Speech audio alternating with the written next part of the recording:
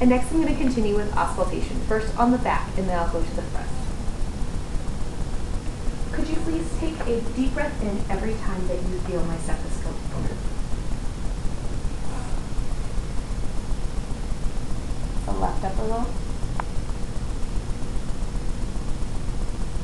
right upper lobe, right upper lobe, left upper lobe, left lower lobe, left lower lobe,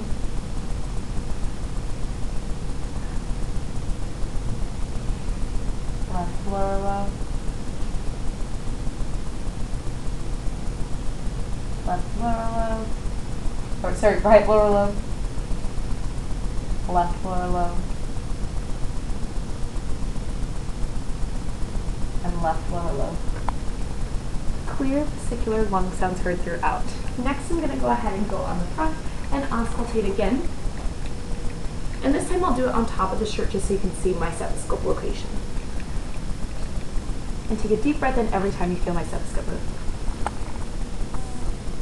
Right upper lobe, left upper lobe, left upper lobe, right upper lobe, left upper lobe, right upper lobe, right middle lobe, left lower lobe, left lower lobe, right lower lobe. And could you lift up your shirt? Right lower lobe, left lower lobe. Clear vesicular lung sounds heard throughout. Next I'm going to continue on to the cardiovascular assessment. So first I'm going to begin actually with the neck. I'm looking at the vessels of the neck.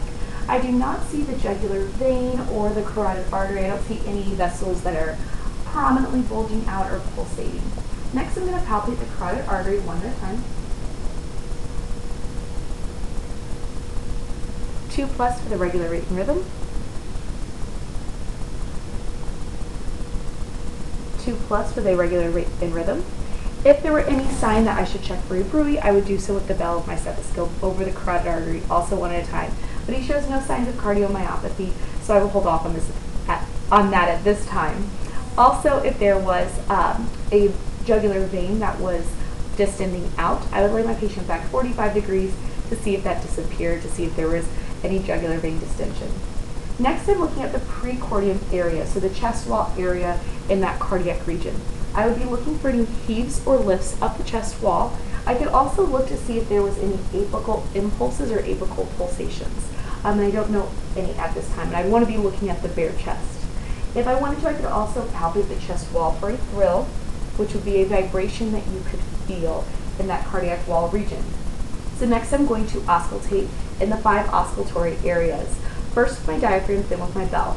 I'm going to show you on top of his t-shirt, just that way you can see the locations. So first I'm going to palpate second intercostal space. So there's the aortic, pulmonic, Erb's point, tricuspid, and then mid-clavicular line, mitral. Also at the mitral valve location, I can look at my watch and I can listen for a full minute for that apical pulse rate and rhythm. And if a full minute went by, I would say that he had a regular rate and rhythm. Additionally, S1 and S2 were noted at each of the auscultatory areas. So next I'm going to do it again with my bell. Aortic, pulmonic, Erb's point, tricuspid, and mitral. I did not hear an S3 or an S4, those extra heart sounds. I also didn't hear any murmurs or bruits. And then I would always double check my patients. Is there anything I can get you at this time? Are you in any pain? No. Well, thank you so much for helping us, Mr. Pitt. And if you guys have any questions, please let me know. Feel free to practice your head to chest what you know so far, which now is everything. Thank you.